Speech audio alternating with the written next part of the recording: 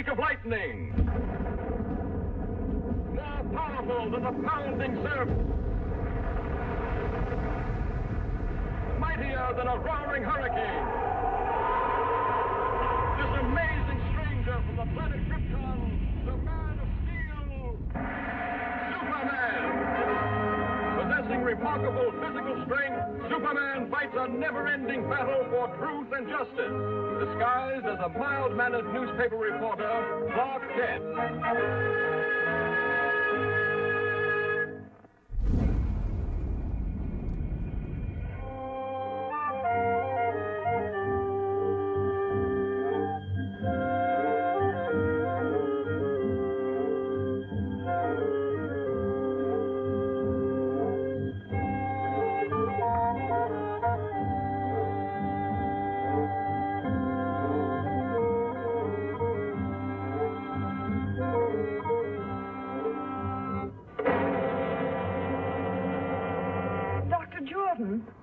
Dr. Jordan!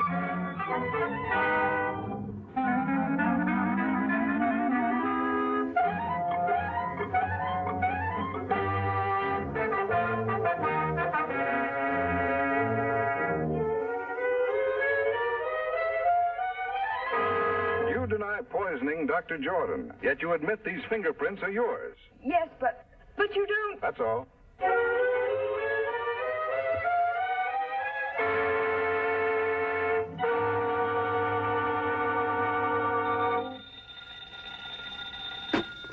Kent speaking. Hello, Daily Planet. This is Dr. Wilson of the Egyptian Museum. I've just uncovered something that may free Miss Hogan. Yes, Doctor. I've been feeling much better lately, but I'll be right over. I'll see you later, Lois. Doctor's orders. Doctor, my eye.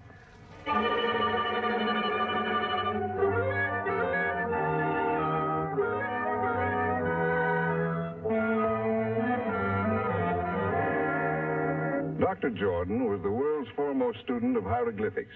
Most of our priceless specimens were brought back by him, even the mummy of King Tush. Among his possessions, I uncovered this ancient Egyptian tablet and find it to be a secret curse of the tomb of King Tush. He who disturbs the eternal sleep of King Tush shall perish. This tablet may well be Miss Hogan's passport to freedom. Come with me, please.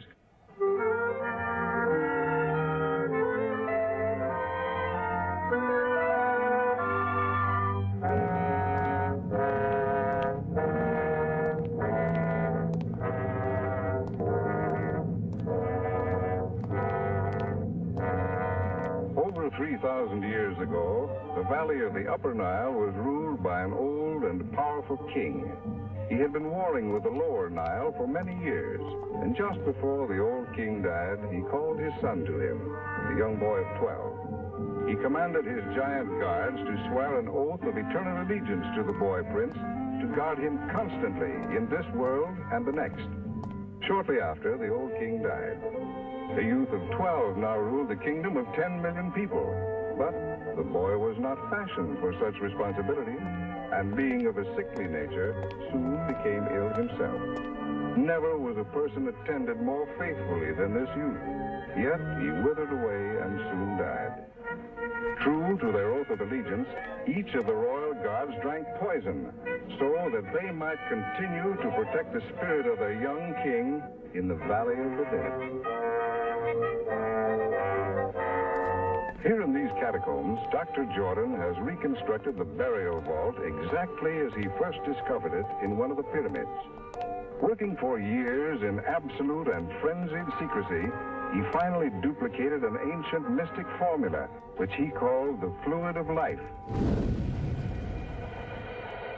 Just before he was found dead, Dr. Jordan had inoculated each of the mummies of the giant guards. They were supposed to return to life, but somehow the test failed. Dr. Jordan was found here at the feet of King Tush. The rest you know. But what you don't know, Mr. Kent, and what I am equally certain of, is that Dr. Jordan violated the ancient warning by attempting to open the coffin of King Tush.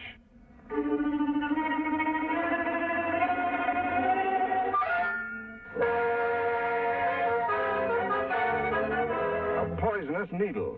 That's how Dr. Jordan was killed. Yes, and Miss Hogan is a free woman.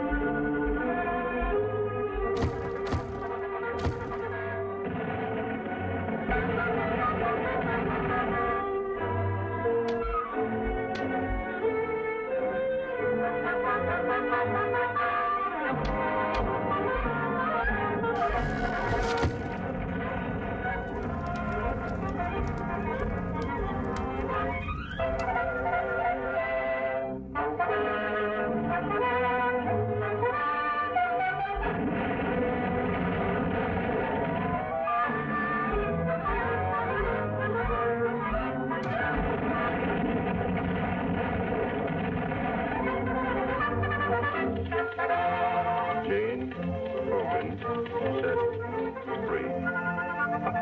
This is one time I've scooped you, Lois. Yes, lucky for you, I was hurt. Incidentally, who told you I was at the museum? My mummy done told me.